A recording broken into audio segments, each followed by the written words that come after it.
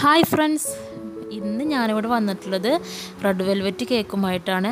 അതിനു മുമ്പ് എൻ്റെ ചാനൽ ആദ്യമായിട്ട് കാണുന്നവരുണ്ടെങ്കിൽ ഒന്ന് സബ്സ്ക്രൈബ് ചെയ്യുക. ഇവിടെ ഞാൻ ഇതിന് വേണ്ടിയിട്ട് 1 കപ്പ് മൈദ എടുത്തിട്ടുണ്ട്. അതിലേക്ക് നമുക്ക് 1 ടീസ്പൂൺ കൊക്കോ പൗഡറും 1 ടീസ്പൂൺ ബേക്കിംഗ് പൗഡറും കൂടി ചേർത്തിട്ട് നന്നായിട്ടൊന്ന് അരിപ്പയിലിട്ട് 2-3 പ്രാവശ്യം ഒന്ന് അരിച്ചെടുക്കണം. നമുക്കത് അരിച്ചെടുത്തിട്ട് ഒരു സൈഡിലേക്ക് മാറ്റി വെക്കാം. ഇനി നമുക്ക് തയ്യാറാക്കേണ്ടത് ബട്ടർ മിൽക്കാണ്. അതിന് വേണ്ടിയിട്ട് ഞാനിവിടെ 1/4 കപ്പ് പാലെടുത്തിട്ടുണ്ട്.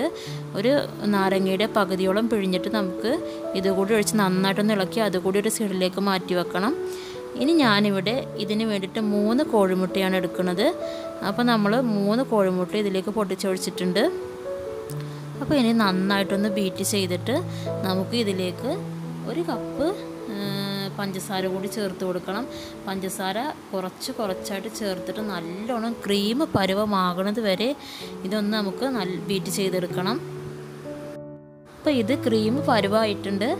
അപ്പോൾ ഇനി നമുക്ക് ഇതിലേക്ക് 4 ടീസ്പൂൺ സൺഫ്ലവർ ഓയിൽ കൂടി ചേർത്ത് കൊടുക്കണം. ഞാനിവിടെ ബട്ടറല്ല യൂസ് ചെയ്യണത്.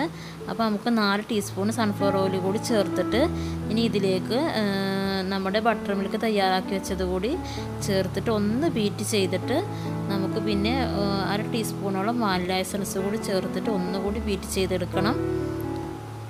നമുക്ക് വാനില എസൻസ് കൂടി ചേർത്ത് കൊടുക്കണം. ഇനി നമ്മുടെ ഡ്രൈ ഇൻഗ്രീഡിയൻസ് കൂടി ഇതിലേക്ക് ചേർത്ത് കൊടുക്കണം. അത് ചേർത്ത് കുറേശ്ശെ ആയിട്ടിട്ട് നമുക്ക് മെല്ലെ വന്ന് ഇതിലേക്ക് യോജിപ്പിച്ചെടുക്കണം. ഇതിലേക്ക് നമുക്ക് കളർ കൂടി ചേർക്കണം. ഇവിടെ ഞാൻ ടൊമാറ്റോ റെഡ് കളറാണ് എടുത്തിട്ടുള്ളത്. അത് നമ്മുടെ ആവശ്യത്തിനനുസരിച്ച് ചേർത്ത് കൊടുക്കുക. നമുക്ക് എത്രയാണ് കളർ വേണ്ടത് വെച്ചാൽ അത്ര നിങ്ങൾ ചേർത്ത് കൊടുക്കുക.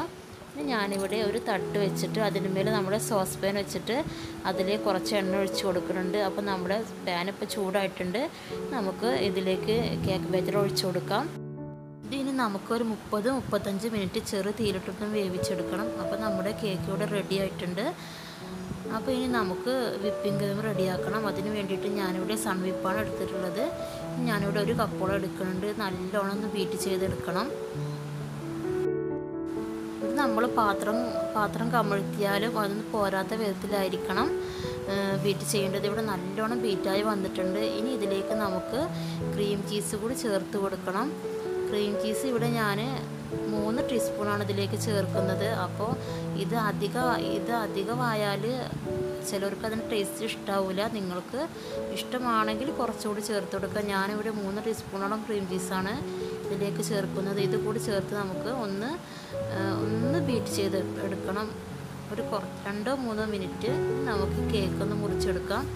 കേക്കിൻ്റെ മേലെ ഭാഗം ഞാൻ കുറച്ച് ആദ്യം മുറിച്ചെടുക്കുന്നുണ്ട്. നമുക്ക് മേലെ ഡെക്കറേഷൻ ചെയ്യാൻ വേണ്ടിയിട്ടാണ്. ഞാനത് 3 ലെയറായിട്ട് മുറിക്കുന്നുണ്ട്.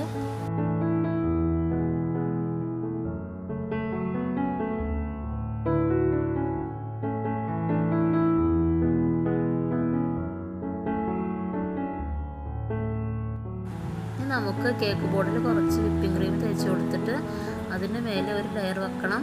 എന്നിട്ട് അതിൽ കുറച്ച് ഷുഗർ സിറപ്പ് ഒഴിച്ചു കൊടുക്കണം. ഷുഗർ സിറപ്പ് ഒഴിച്ചു കൊടുത്താൽ കേക്ക് ഒന്നുകൂടി സോഫ്റ്റ് ആകാൻ വേണ്ടിയിട്ടാണ് നമ്മൾ ഷുഗർ സിറപ്പ് ഒഴിച്ചു കൊടുക്കുന്നത്.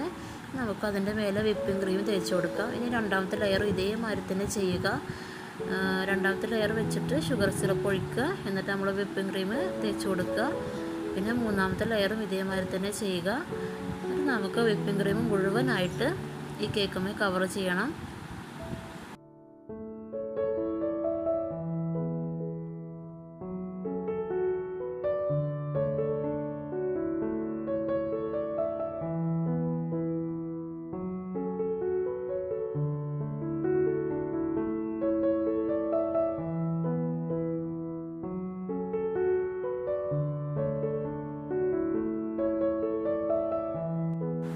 നമ്മുടെ കേക്ക് മുഴുവനായിട്ടും ഞാൻ വിപ്പിംഗ് ക്രീം കൊണ്ട് കവർ ചെയ്തിട്ടുണ്ട്. ഇനി നമുക്ക് ഇതിന് ഡെക്കറേഷന് വേണ്ടിയിട്ട് ഞാനിവിടെ ഒരു അടപ്പെടുത്തിട്ട് നമ്മുടെ കേക്കിൻ്റെ നടുവിലൊന്ന് വെച്ച് കൊടുക്കാം. ഇത് ഞാൻ മാറ്റിവെച്ച കേക്ക് മിക്സിയിലിട്ടൊന്ന് പൊടിച്ചെടുത്തതാണ്. അപ്പോൾ നമുക്ക് ഇതേമാതിരി കേക്കിൻ്റെ എല്ലാ ഭാഗവും ഒന്ന് ആക്കി കൊടുക്കണം. ഇനി നമുക്ക് ഈ അടപ്പൊന്ന് മെല്ലെ എടുത്തിട്ട് അതിൻ്റെ നടുവിൽ കൂടെ ഒന്ന് ഡെക്കറേഷൻ ചെയ്ത് കൊടുക്കണം. അപ്പോൾ നിങ്ങൾക്ക് ഡെക്കറേഷൻ നിങ്ങളുടെ ഇഷ്ടത്തിനനുസരിച്ച് ചെയ്യാം. ഇവിടെ ഞാൻ സ്റ്റാർ നോസിൽ കൊണ്ടാണ് ഇത് ചെയ്യുന്നത്. അപ്പോൾ ഇനി നമുക്കിതൊന്ന് ഫുള്ളായിട്ട് ഡെക്കറേഷൻ ചെയ്തെടുക്കണം.